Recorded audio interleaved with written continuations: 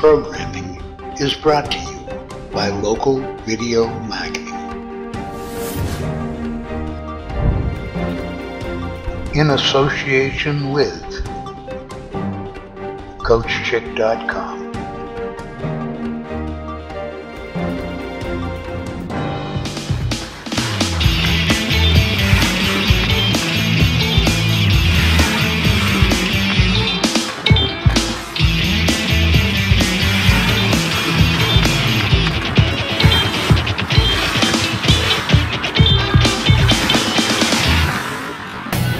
We want to work with the young guns and mid guns, or some of the younger players, on their arm movement.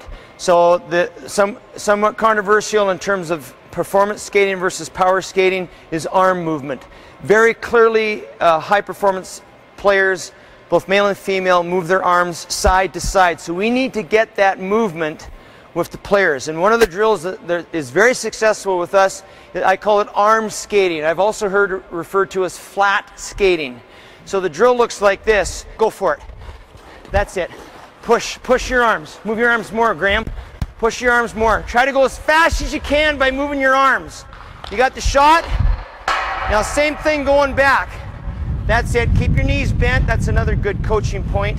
So let's switch now and have Alex and Kellen. Now, these guys, that wasn't a problem. With Alex and Kellen, it's maybe a little bit more of a challenge. So do you guys understand what to do? 2 hands on your stick and move your arms as much as you can. Okay, go for it. That's it. Push. That's it, Kellen. That's really good, Kellen. And Alex, that's nice. I love that. Good. Keep going. Push. Take a shot. That's it. Good work, you guys. Good work. Okay, move your arms side to side. Move your arms side to side. Show me. That's it. Yeah. Do you have an expertise that would help our hockey viewers? If so, how about telling Dennis about that at CoachChickHockey@gmail.com.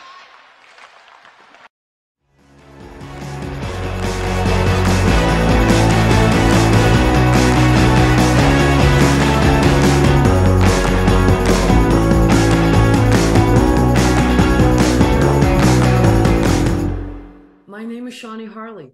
I'm a 2-time Olympian and mental toughness coach. I posted a video for athletes about the difference between goals and values. Goals are what we do. Values are who we are. Athletes have a really tough time separating those two things. This is a follow-up video because I have the exact same question for parents and coaches. What are your values? Have you forgotten your why? Why did you sign up to coach in the first place? Why did you sign your child up for this sport in the first place? My guess is the reason that you did it would be a reflection of your values. So my challenge is, when you show up, are you showing up with your values? Yelling, screaming, criticizing, hissy fits, lecturing, directing, punishing, arguing. Is that what you value? Sport builds character. It also reveals it. Your character gets revealed every single time you show up. And not only that, your athlete, your child is watching. Time to bring your greatest self. Time to remember your why. It's time to show up with your values. You need some help with that? There's my website.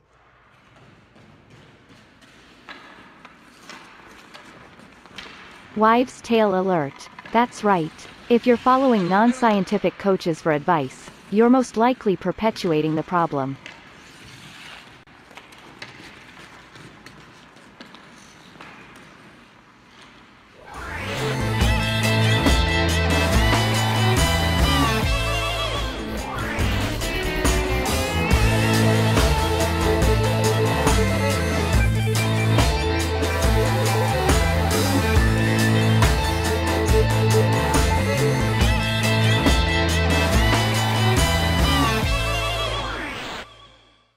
You ready for the 12 best exercises to go ahead and get started with when you're first implementing a resistance band program.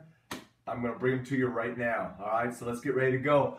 You know, first one we want to do is we want to train our trunk, and there's 2 exercises I think you need to go ahead and get started with. First one is a simple plank. You want to take the band, you got 2 options, put it on your back doubled, or my suggestion is start out with it singled by putting it around this way, hook it onto your hand, put it right on the small of your back, drop on down, and hold that plank right there. Keep the pressure against the palms of your hands, and you got a plank. Very easy exercise to get started with. From there, we want to add a little bit of mobility. So we're going to go into a mountain climber. Keep your belly button tight and go into a simple mountain climber as your second exercise for your trunk. From there, let's move on to now hitting our back. What we're going to do is we're going to drop down. We're going to stay on the floor for this one. We're going to hook it around our feet. Now make sure you've got your feet separated apart. Hands go through the loops so you can pull with your mid-back. We're going to go into what we call seated rows. Now, a couple things. Keep those feet apart. Push against the band to engage your glutes. So now as you're pulling, your glutes are engaged and you can keep a nice upward posture. We don't want any slouching. We don't want any leaning back. From there, we're going to go ahead. We're going to come up into a standing position. We're going to put the band behind us. But now we're going to move it up into our shoulder blade area. You can see I've got it up onto my scapula. I'm going to take my hand through the loop and hook it onto the index finger, between my index finger and thumb. Through the loop, index finger and thumb. Why? Because I'm going to go into chest presses and I want resistance through the full range of motion. So I'm going to knock it out, going through the full range of motion. From there, we're going to drop down. We're going to step on it with one foot. We'll go with our left foot. We're going to step through and we're going to put it up into this position with our hands shoulder width apart so we can go ahead and do an incline chest press. Notice I keep the band apart, my hands apart. The band is not rubbing on my arms, and I'm really engaging my mid-back right along with my anterior shoulder girdle. From there, I'm just going to step out of it. I'm going to go into a pull apart. 2 ways you can do this. You can stagger yourself and go single, pull apart. Make sure the band is about 12 inches between your hand, maybe 18 at the most. Grip it a little bit, but most importantly, if you keep tension on the band, you will be able to pull it apart without any issues of the band sliding. What we don't want is the band getting loose. So always keep a little tension on it. If you want more challenge, you take it out, you wrap it around one hand, wrap it around the other. You're now about 12 inches apart, and you can do a pull apart with a double resistance, all right? So from there, we're gonna go ahead. That's pull aparts.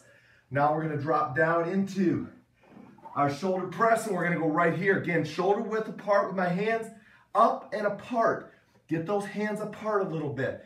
That'll engage your scapula and also allow you to go ahead, clear your shoulder girdle so we don't get that impingement issue into the shoulder. From there, let's move right into high pulls. Once again, shoulder width apart pull, up and pull apart. Why do I pull apart? To engage my shoulder blades. So it's a simple pull apart. Make sure, lead with your elbows.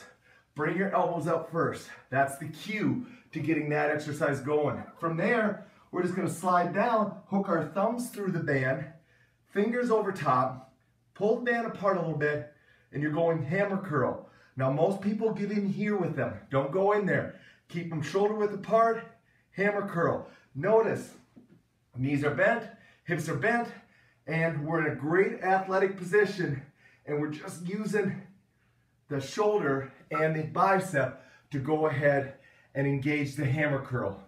From there, we're going right into triceps. Couple things you can do, but most way you can grip it, put your fingers through the band now, not your thumbs, bring it up to the shoulder. Set it on the shoulder when you're ready to go. It's just simply right there, pressing through. That is how you're gonna go ahead and do a tricep press. So we got core, we got back, we got chest, we got shoulders, we got arms. Let's finish with legs. You know where I'm going here. We're going front squat. Put that band up onto your shoulders, elbows up, front squat. All the way down, all the way up, knocking out that exercise just like that. Now I'm gonna keep it right there because I'm just gonna step out and I'm right into a split squat. So now I can knock out a split squat on my right, but here's the deal. When you switch it up, just step in with your left, step out with your right. You don't have to change it. Band goes out in front and you're split squatting left. Transitions are huge. Make sure you practice them and work on them. Guys, there's your 12 exercises that you should go ahead and get started with when you're implementing a resistance band training strength conditioning program.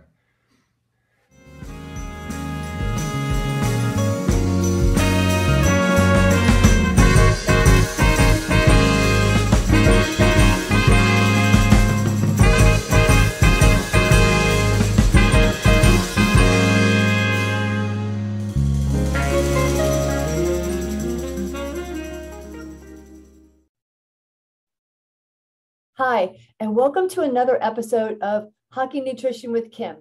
I'm Kim Lukhard, Hockey Mom RD, and if you've ever wondered how in the world can you make a high-protein smoothie for your youth ice hockey player without using protein powder, I'm going to show you how today.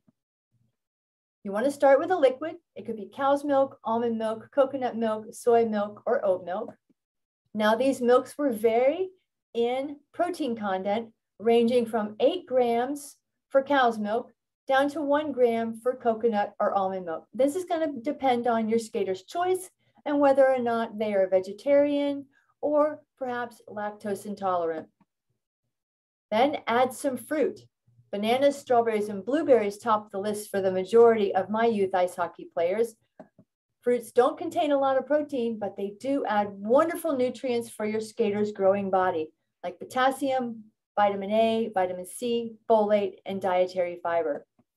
Next, you want to add some healthy fat.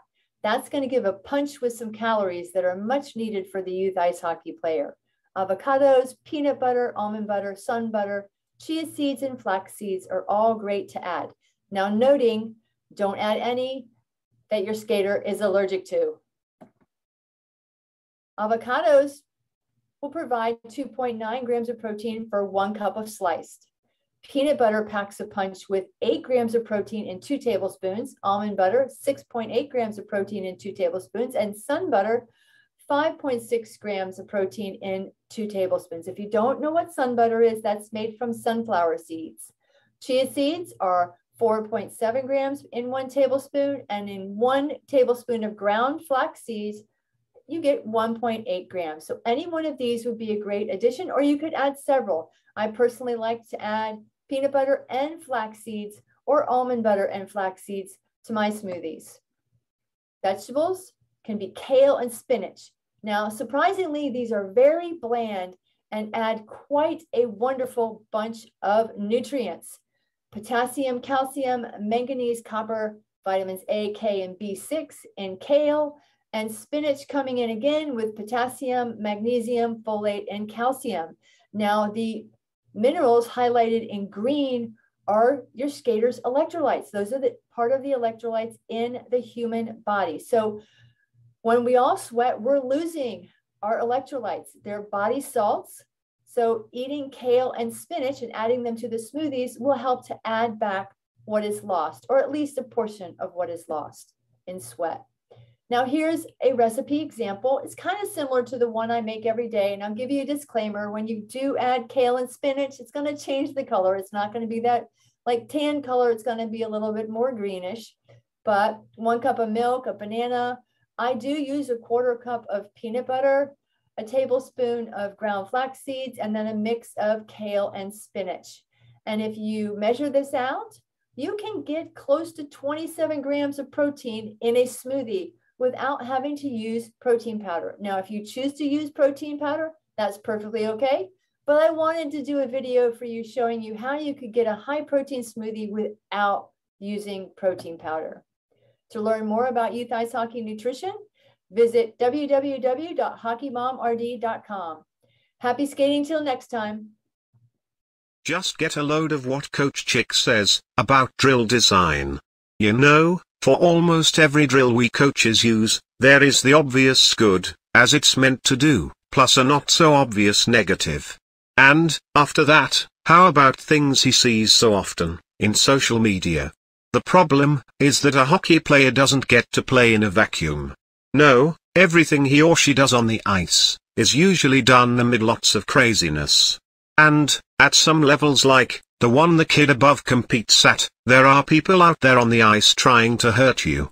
Then, in contrast to what one hockey guru suggests about his shooting courses, hockey goals seldom come off the sticks of players who are standing prettily in front of a net. No, there are bad guys all around, and we might be better off practicing shots while being mauled, while on the seat of our pants, while far off balance, on one skate, and so forth. So, do check out this free post for much more on his observations.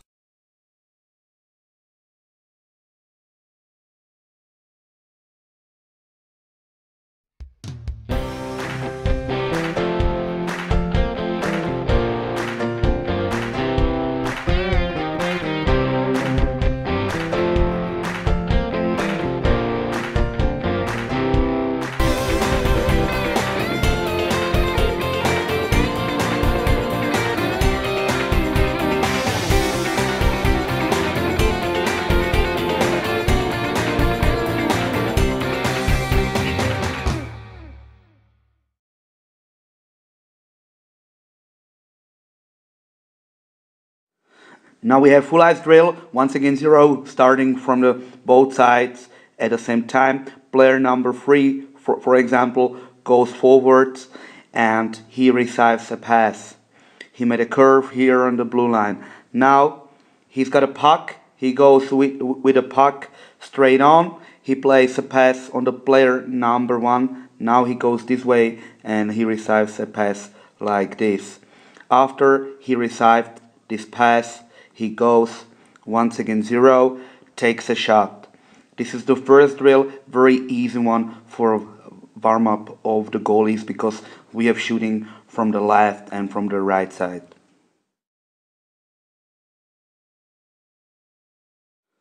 Now we update this drill. Once again 0, we do the second version. The player number 1 goes straight on and he receives a pass from the player number 5. As soon as he receives this pass, he goes this way. Now he plays a pass to the player number 3 and continues this way.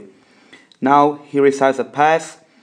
He takes a puck, speed up, and take a shot. After he took a shot, here in the corner are pucks. He goes into the corner, he takes a puck. Now came player number 3 this way. He received a pass from this player. This player goes in the front of the net for a screen and this player number 3 takes a shot. So we have 2 shots, 4 players working at the same time. It's a very great drill.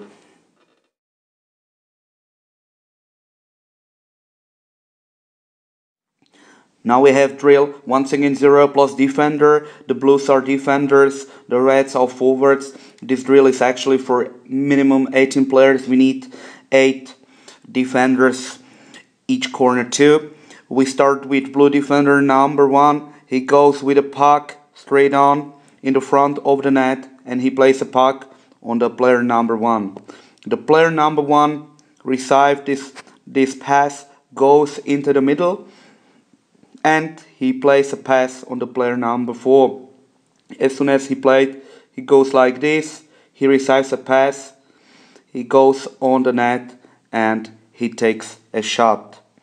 The blue defender is still skating over here. So the blue defender played a pass. He's still skating. As soon as this pass is played, the first player stays in the front of the net. So actually we have here this player in the front of the net. Player number 4, timing. We want to see timing. This player comes over here and he receives a pass from the defender number 2. So he can take a second shot. Defender, this one, this one is still skating over here, and now we have one player in the front of the net, the second shootout, and now defender received a pass from this corner and he takes a third shot. So actually very quickly drill, a lot of shots, not so tough drill, very quickly, and I think also very useful.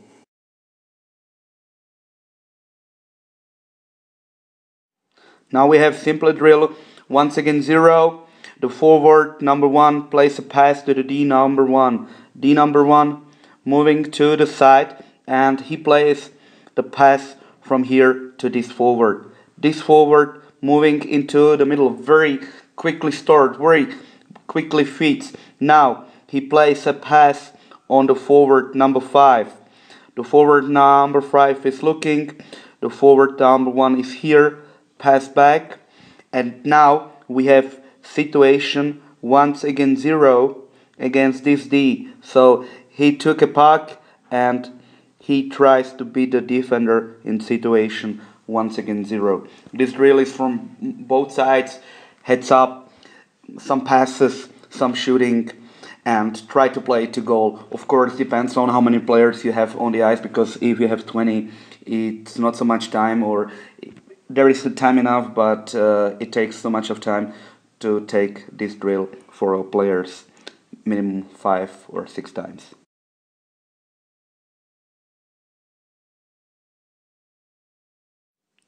Now we have drill 2 against 1. The defender number 1 goes behind the net with a puck and he looks for a pass, and he plays this pass on the player number 1.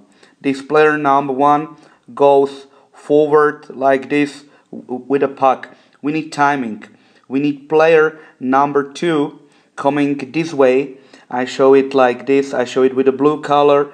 The player number 2 went this way, and as soon as he's got a puck, we need movement over here.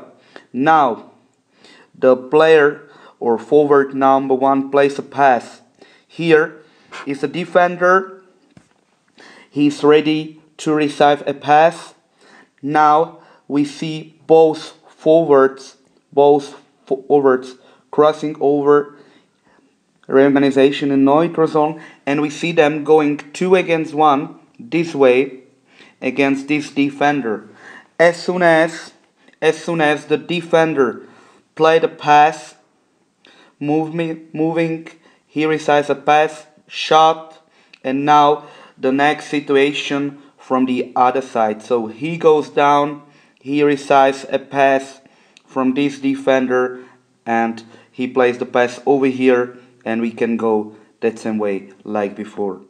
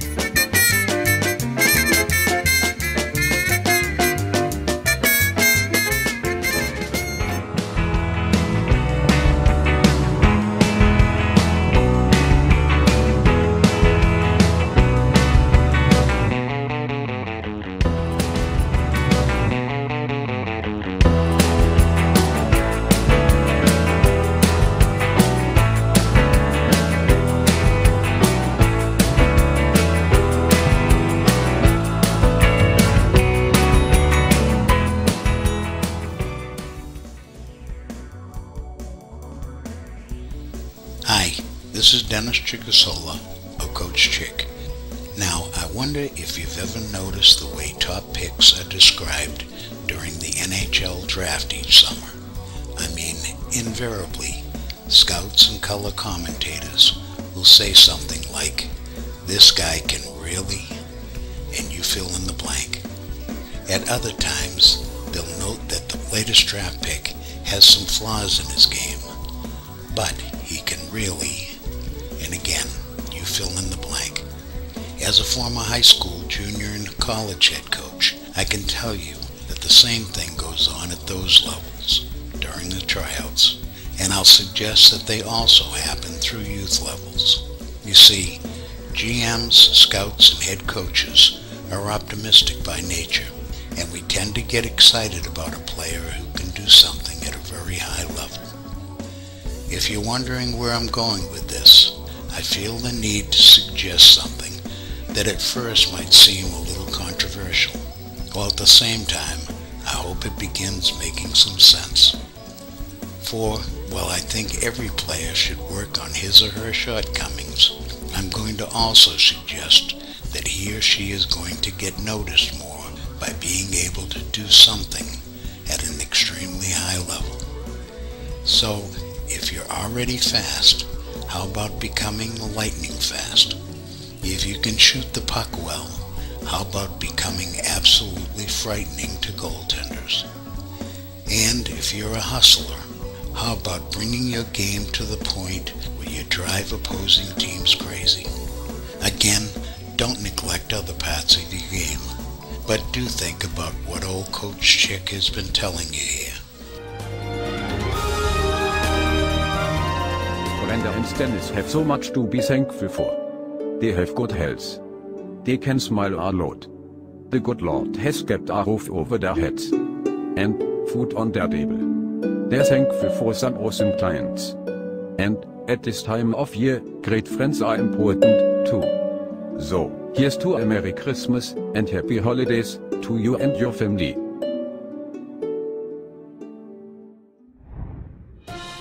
This has been a local video marketing production. We hope you've enjoyed this, and that you've picked up a number of great hockey tips. Please do tell some friends about these shows, and let the contributing coaches know how much you appreciate them.